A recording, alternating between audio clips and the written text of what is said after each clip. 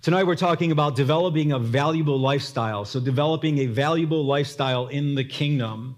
So because we're in Hanukkah, I felt the Lord pressed on my heart about we're in a season of light. So Matthew 5:14 says, Jesus said, "You are the light of the world, like a city on a hilltop that cannot be hidden." So think about that. You are like a city that is on a hill that cannot be hidden. It's for all to see. You know, a few weeks ago we were talking about Baal worship, and we talked about how Gideon went out and he tore down the altars of Baal and the Ashtaroth poles, because whenever they did worship Baal, it was on the highest point in the city, which we call the high places in the Bible.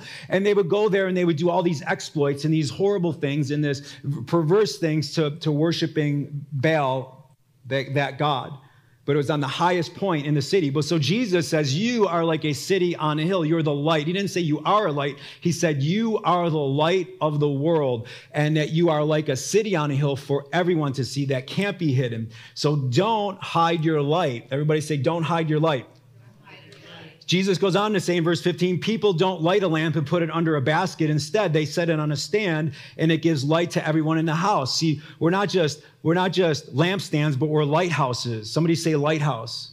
You know, one of the mandates on our church that God asked us to pick up is being a lighthouse in this community. And many years ago, when God used to speak that to me at the church I was at, when he gave the prophetic word about the mandate on that church, I thought a lighthouse was just, a lighthouse. But it's more than that.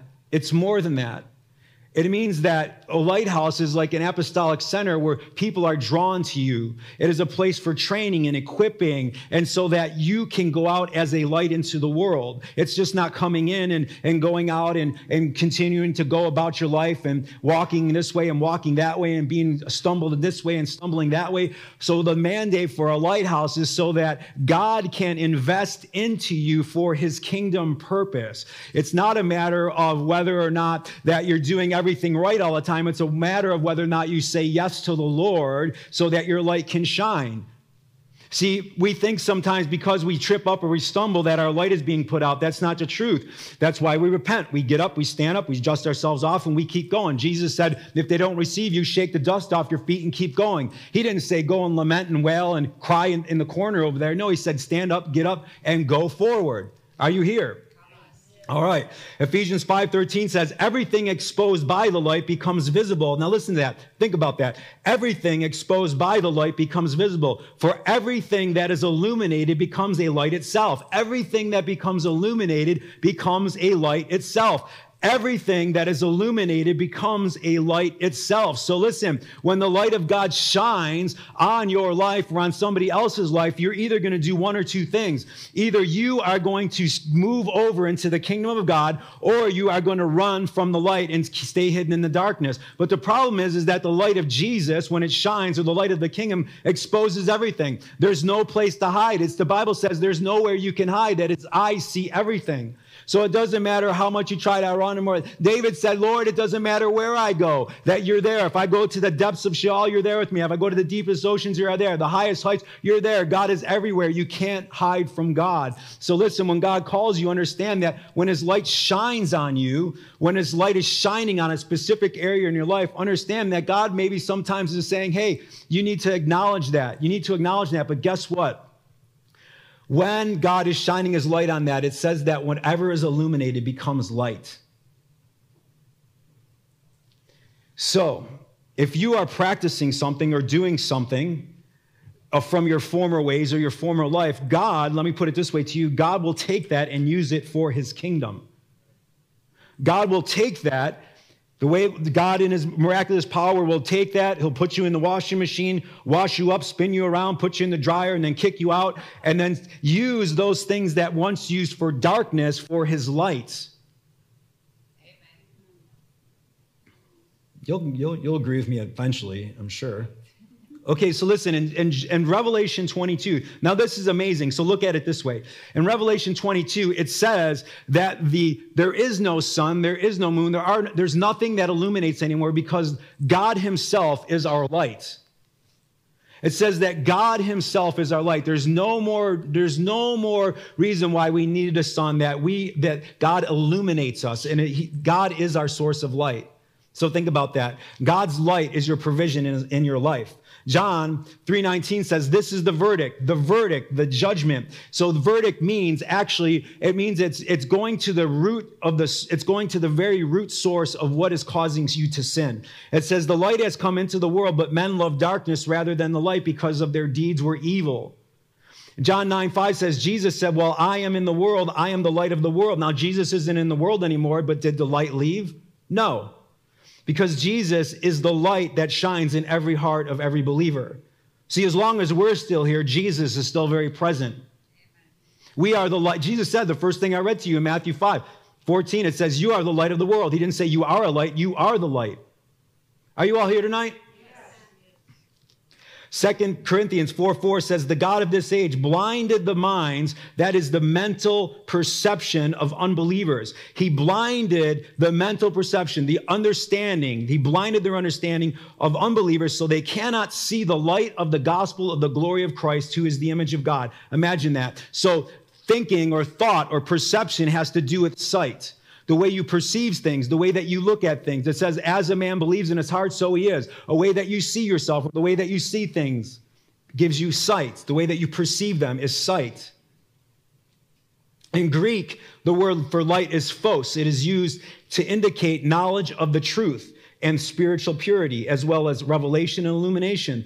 2 Corinthians 4:6 says, for God who said, light shall shine out of darkness, is the one who has shown in our hearts to give the light of the knowledge of the glory of God. Say that with me. The light of the knowledge of the glory of God. Say it again. The light of the knowledge of the glory of God in the face of Christ. So who is the light? What is light?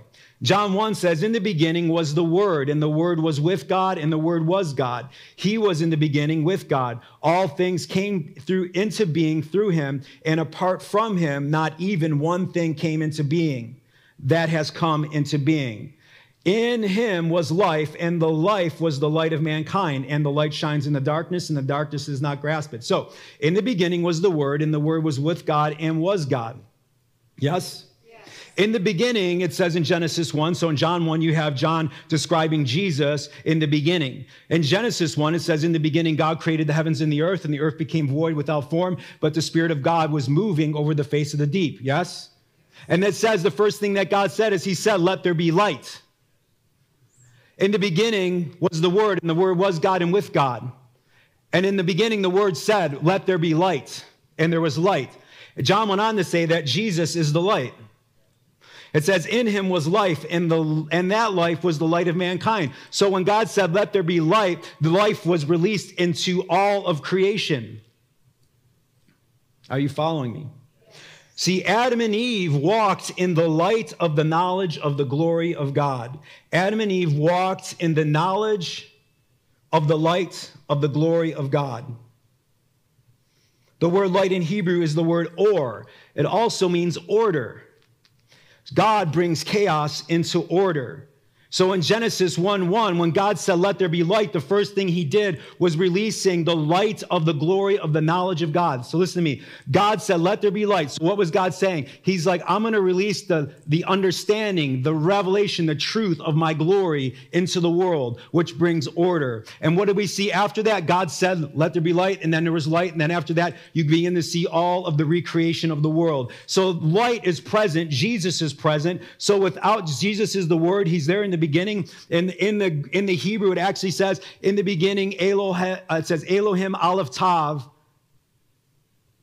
in the Hebrew, which you don't see in English. It's not translated.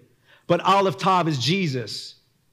It's the beginning and the end, Alpha and Omega. Aleph Tav in Hebrew is the same as Alpha and Omega. So what we don't see there that wasn't translated is that Jesus is very much present. The Word was present. And what else was present is the light, which produces creation. It's life itself. So everybody say, light is life. See, darkness cannot comprehend the light, which is life, order, truth, knowledge, and the glory of God. Why? Because that is Jesus. Jesus is order. Jesus is truth. Jesus is knowledge. Jesus is glory. because it doesn't know the truth. Jesus said in John 8 that the truth is not in you, speaking to the Pharisees. He goes, you don't understand the words. They don't even know what I'm talking about because the truth isn't in you. You don't know, you don't understand, perceive what I'm saying. See, remember, perception, blinding the mind. He said, you can't even hear me because you can't see who I am. If you understood what I'm saying to you, you would understand who I am and where I come from. But because you're blinded or you can't see, you don't understand truth. Yeah? Yes. So darkness can't understand truth. Ephesians 5:8-9 says, for you were once darkness. Everybody say, I was once darkness, but now I'm light. But now you are light in the Lord. Walk as children of light. For the fruit of light consists of all goodness, righteousness, and truth. Aren't you glad that you moved out of the kingdom of darkness and into the kingdom of light? Aren't you glad that you can't produce? Listen, Jesus said that a good tree cannot produce bad fruit. Right? Bitter does not produce sweet, and sweet can't do that. Right? So one can't produce the other. Listen, when you walk out of darkness, when you're called out of darkness into the light, you cannot continue to produce those things that once were in your life unless you allow it to. Because that's called walking in the spirit and walking in the flesh. You're either walking in the spirit or you're walking. Listen, you can't do both. You can't have one foot in the world and one foot in the kingdom. You got to choose. You got to make a choice. Listen, Jesus made a choice. He died for you. Jesus made a choice. He said, I'm going to go and die so that I can redeem my creation. Jesus laid his life down. He gave up his life for you. So why then do we have one foot in the world and one foot in the kingdom? You cannot be divided. A house divided cannot stand. A house divided can't stand. Therefore, present yourselves worthy.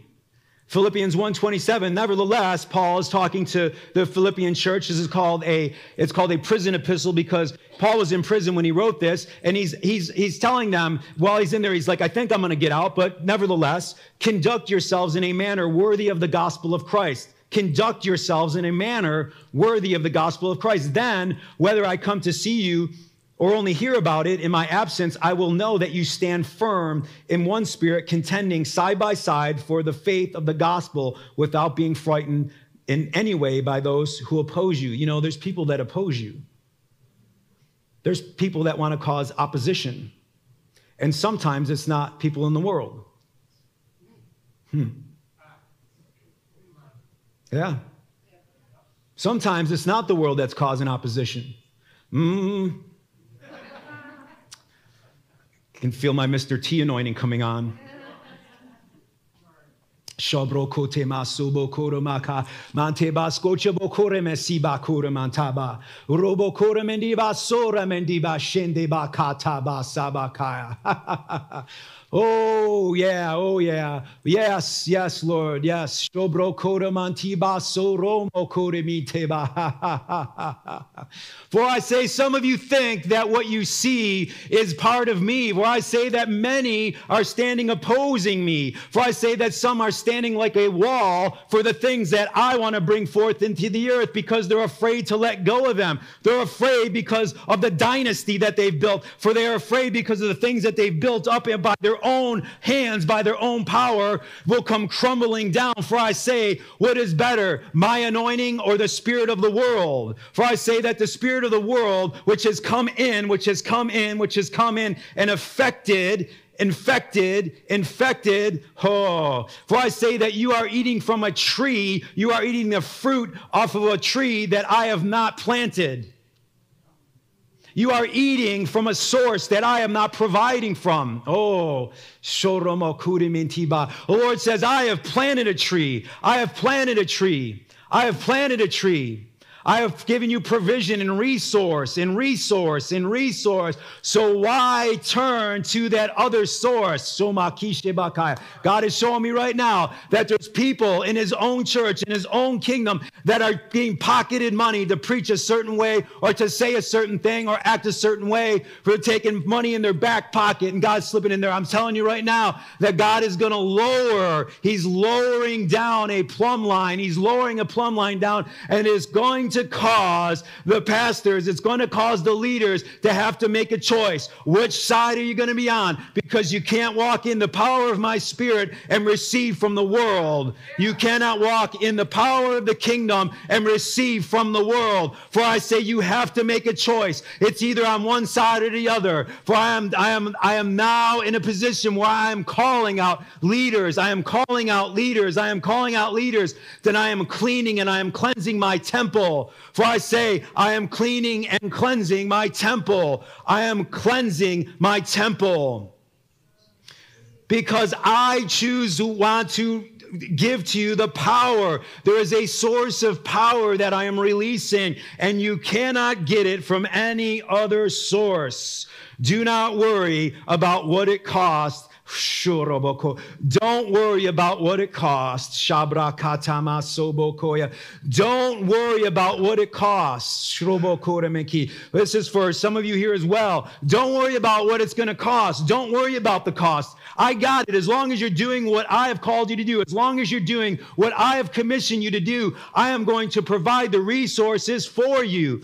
I have you in the palm of my hand. I have you right where I want you. God says, don't worry about eating off the tree, that fruit. Don't worry about eating the fruit of that tree. Only keep your eyes on me. Keep your focus on me. Keep your eyes on me. I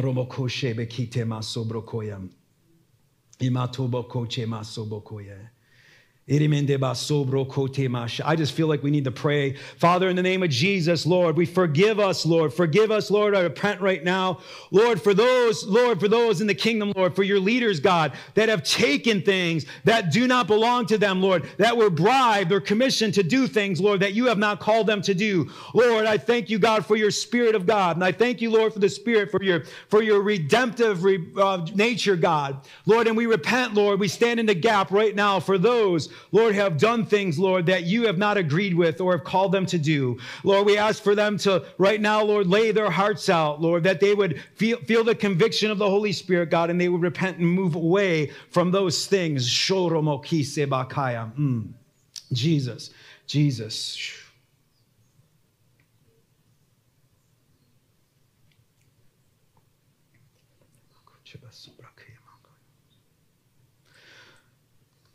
So conduct means how you live, how you present yourself, how you behave as a citizen, to recognize the laws, how you conduct yourself. Smith Wigglesworth's quote says, part of his quote, it says, it is an awful thing for me, Smith talking about himself, to see people who profess to be Christians live a lifeless, powerless life. And in a place where their lives are so parallel with unbelievers that it's difficult to tell which or what place they are in, the flesh or the spirit. So how do we walk? How do we present ourselves? We are representatives. You know, we are representatives. We are representatives of the kingdom. We're ambassadors. Ephesians 5:1 says, be imitators of God in everything that you do, for then you will represent your Father as his beloved sons and daughters. 2 Corinthians 5:20, therefore we are ambassadors for Christ. That means that you are an accredited diplomat and official representative. See, when you cross-reference the root word of conduct in Greek and into the Hebrew, one of the words is ben. B-A-N-E, but we call it Ben, B-E-N. It means son. It means the one who continues the family line. Daughter is the word bat. It's B-A-T-H, not bath, but bat.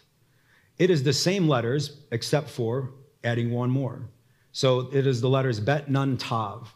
So tav, which is the letter that is added to, so Ben is bet and nun, that's how you get it. And tav is actually, it means marking. It's two crossed sticks in the Paleo-Hebrew. It is the letter that they use for covenant. So daughter, if you translated it by those letters, would be, sorry, I lost my spot. It means the one who continues the family covenant.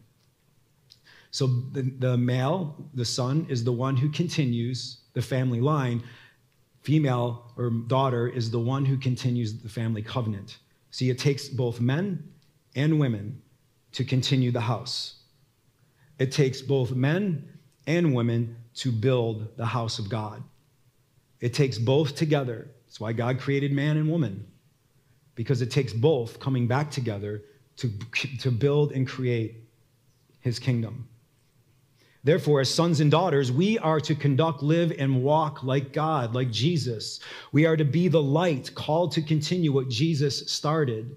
We are to carry what it says that all in Acts, it says that all that Jesus began to do and teach. Jesus began to do and teach. He didn't finish it. He said it is finished, paying the price. But it wasn't finished that it was over and everything that he needed to do was done. So part of the calling of being a light in the world is to continue being that light.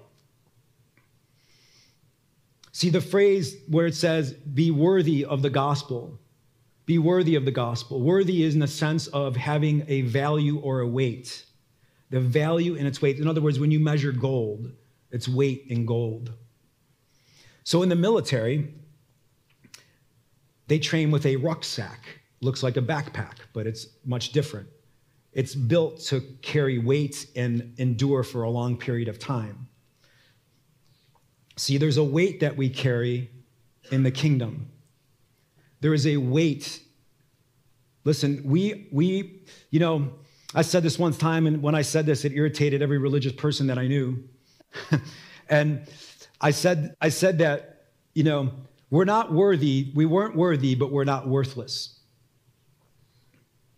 And somebody got very upset with me. It was a retired pastor, and he wrote me an email that was like 10 miles long about, there's nothing good in the flesh. And I was like, I wasn't talking about the flesh. I'm like, we're not worthless. If we were worthless, why would God redeem us? He paid the highest price to redeem us. Redemption, restoration, bringing us back into the family line. So in the military, they train with weight. They put weight on, they train with it because they have to get used to carrying that weight. See, there's a weight. There's a weight on our lives. There's an anointing on our lives. There is a weight that comes from Jesus, that comes from God. See, you can stomp on the enemy, or you can crush him underneath your feet because of the weight that you carry. You can either try and crush him on their feet by stomping, or you can carry the weight that God has put on your life that comes from knowing him. There is one kingdom that crushes all others. There's only one. Daniel deciphered the dream. That one kingdom came down and crushed all of them. There's only one kingdom. There's only one kingdom that prevails. There's only one king that prevails.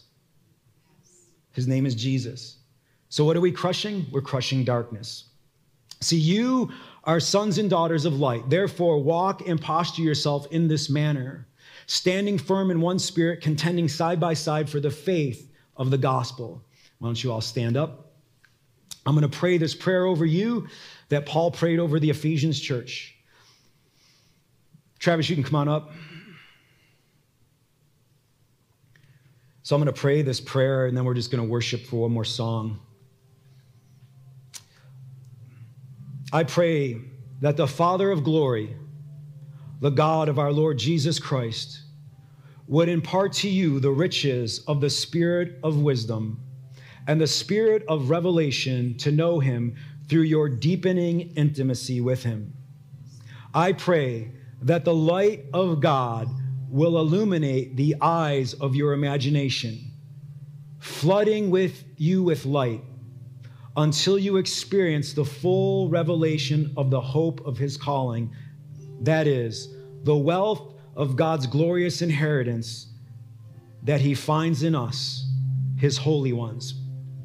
I pray that you will continually experience the immeasurable greatness of God's power made available to you through faith. Lord, I thank you tonight, Lord, that you are our light. Lord, that you illuminate us, that you illuminate the path before us. See, some of you, I shouldn't say some of you, all of you, walk with the light of the gospel, creating a pathway for others. People are drawn to you or people are running from you. The Bible says that we're a fragrance of life or the fragrance of death. So, Lord, I thank you that there is a light that shines out of your people. And, Lord, I thank you in this season, Lord, that the true light of the world is shining. And, God, as we light our trees, Lord, as we light our candles, as we light up our homes, God, and our houses and our businesses, Lord, we thank you, God, that you are the true light of the world that shines in every believer, in every house, in every home, and that we are like a city that is set on a hill for all to see. Amen.